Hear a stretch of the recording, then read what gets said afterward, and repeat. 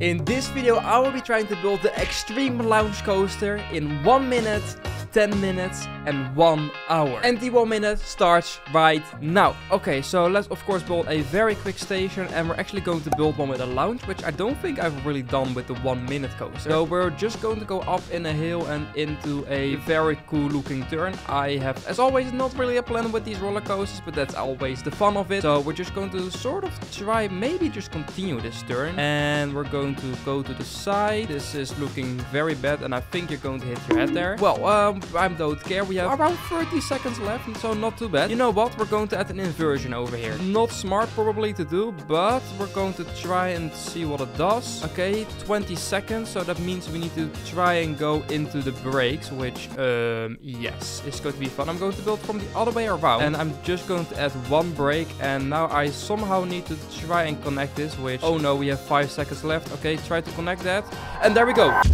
So if we ignore the end, the rest of the coaster doesn't look too bad. I hope it's actually going to make it. Let's test it and let's have a look on how we're going to go. So the launch itself is not that bad. It's quite nice. You have a nice turn. Probably going to hit your head there, definitely. Then we have this inversion. And then we have this part. Ending is a bit rough, but the inversion is actually quite alright. And the launch too. For the rest, yeah, let's not talk about this. Let's go to the 10-minute coaster. And instead of a launch, I think I'm actually going to make a chain lift for this roller coaster. So we're going to change it up a little bit. I know it's of course the extreme launched coaster, but I'm going to make a lift hill with it. Since there's like this roller coaster in real life, I think it's like a component, which also has a lift hill. That's maybe a bit too steep. So let's try to do something like, yeah, like this seems to be good enough. And I'm going to try and make somewhat of a drop that like goes straight down and then twists, which I have not really made ever. And I think it's quite difficult to make. So I'm definitely going to add a bit of an offset, and what means that we're going to go down, and I'm just going to rotate this track. I don't know how this looks, but it sort of does what I want it to do, and then we're just going to reset the pivot and we're going to go straight. Okay, that does not look too bad, not gonna lie. All right, then we're just going to extend this and probably go into like a Immelman, or at least try to do something like that. So we're going to continue this. Let's put that to 180 degrees. Of course, we make sure we don't go higher than the lift hill, otherwise the coaster does not make it, which would be kind of dumb if we do that.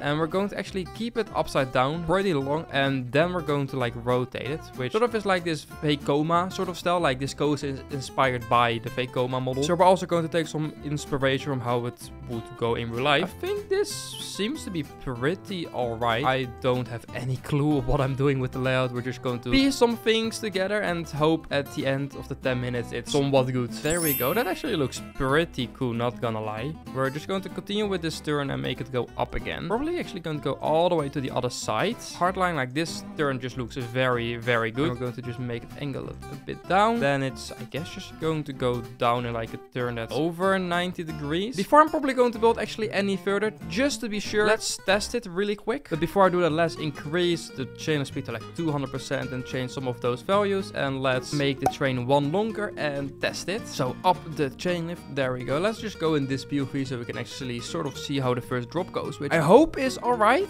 And yeah, that's actually pretty nice. And then we have the first inversion into here. Okay, and I think the speed, by the looks of things, is quite nice. Yes, I really like that. Okay, let's continue. We only have, well, 6 minutes and 40 seconds left, so that's not too much for building the rest of the whole roller coaster. So we definitely have to go quick. What I want to add here, which I'm not sure if it's going to look good, is a barrel wall in some sort. Corkscrew, barrel wall, thingy, whatever you name it. I want to do that here, which maybe is not the smartest. I think it can be fun. So we're just going to do this. We're going to rotate it slightly to the side and just use that to somewhat round. It's definitely not going to be too smooth since, well, we don't have the time to try to make it precise. I think that looks good enough, I would say. And the layout so far seems to be working pretty good. So we're just going to continue with this turn. We're going under the lift hill and we are going to go up again. And I guess then like over here in like a 90 degree. Can I do 90? No, not 90, not minus 90. There we go. And then I want to maybe create a wave turn. And for people people that don't know what a wave turn is, it's like turn slightly goes in like this, just very slightly, and then also when it goes down, it also very slightly, and then it sort of goes in again. I think this can be pretty cool. Not sure how fast it goes through it, but we have added it. And then we're going to continue with this turn all the way under here. There we go. And I'm just going to probably continue with this. So we're going to sort of like a half a helix. And where I'm now going to go is a very good question. I guess just try to stay in here. Like, we of course have already lost probably some speed, so we don't have unlimited. I don't know what I'm going to add from here, but I do know I'm going to already add the brake run, since why not? So we're going to add brakes, brakes, brakes. Good enough. So we need to somehow link that part with this part. Okay, so we have less than 5 minutes now, which, ooh, we're already over halfway, and we still need to do quite a lot of stuff. Like also, of course, changing the color of the roller coaster. I am probably going to try and make it into the layout itself. So we're going to add this cool looking turn, and now I need to go somewhere there, and I think I'm going to be able to do it pretty easy from this point. And now I guess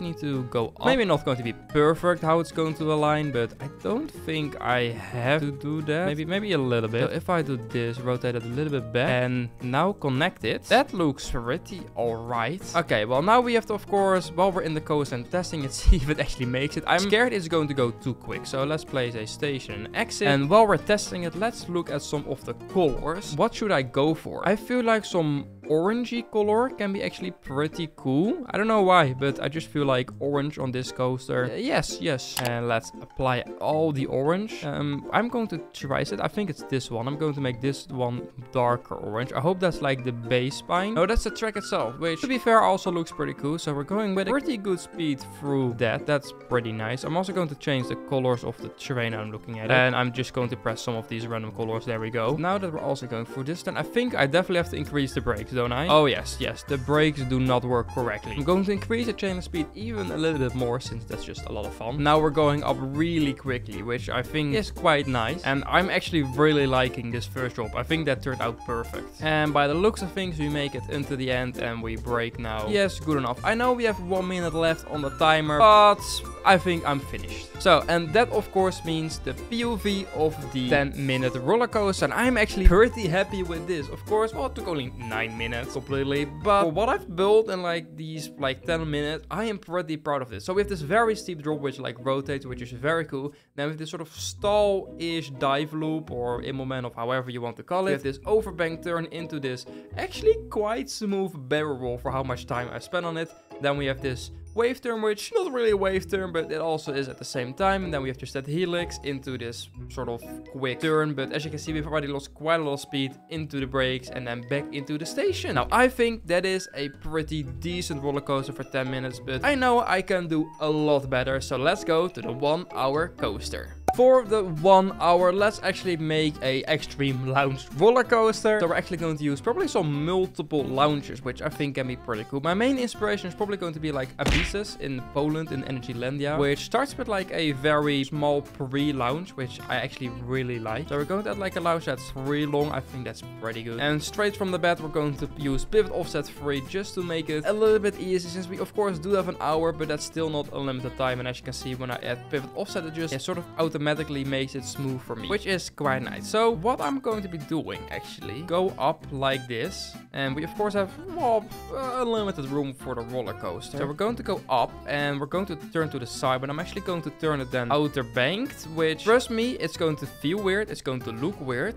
but I think this can look pretty cool and hopefully gives a nice feeling. Of course, we won't know how it feels in real life, since sadly the coasters we built in the game we cannot really ride, which is sad, but that's of course reality. I think this can be pretty cool. Then just sort of continues with the turn, and I'm definitely going to be testing this roller coaster a lot of times, since I do want this to be quite, well, try to make it as perfect as possible, but whatever I can do the best. And I think adding like an airtime hill that's sort of here, like this part here, should be very like playful with what it does. So we're definitely going to try and do that. And my goal is to launch it right underneath there, which is going to be quite difficult with the room I have. fast. And also, we don't have unlimited speed, but that's very short and small launch. Continue this turn just a little bit, but make it go less. And then we're just going to reset this, make that go straight. And I think that is a pretty nice start of the roller coaster. Probably just a lot of boosts. I'm not sure how many I should use, but before we're actually going to continue, let's just test this. I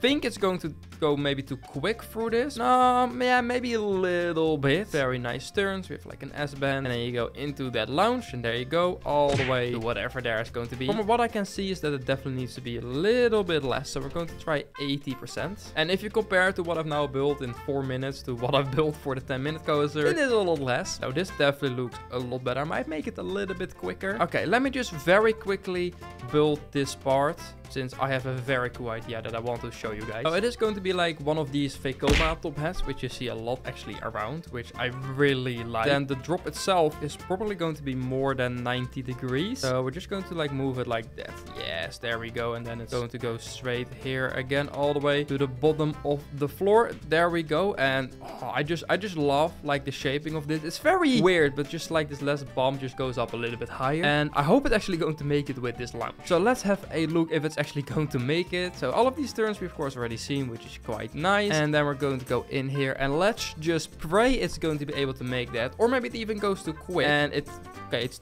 definitely going too quick, but that's nice that it's going too quick. That means I can add some brakes or some other things to this, and I wouldn't even be surprised if it now doesn't make it, but actually still going too quick. Oh no. Okay, let's see what it now does. Now, yeah, that actually seems a lot better with what it does. And then we are at the bottom, and then we continue with the layout, but I'm going to be doing that in the form of a time lapse.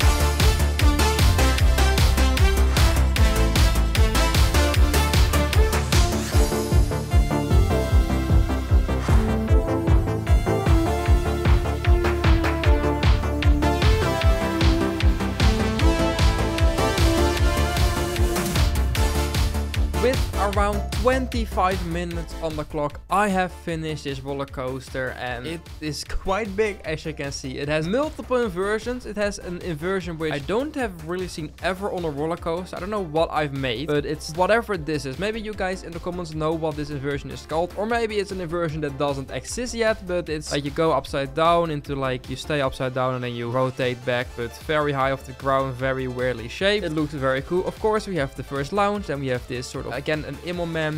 We have this sort of corkscrew, and then we have like the end course brake run, but after that you still have like this ending part, which I think is super cool after like you have breakdown just a little bit. And it's just a very big roller coaster, and it looks amazing from just multiple angles. The angle that you like look from here, you can see the coaster of course go really nicely down, and of course also where like this last part of the roller coaster, I think if you make like a path like right here, and you can see the coaster like going at the end like that. I just really like these things where like are the wrong way around turn. But you guys don't care all about that. The thing you guys of course want to see is the POV. So let's have a look.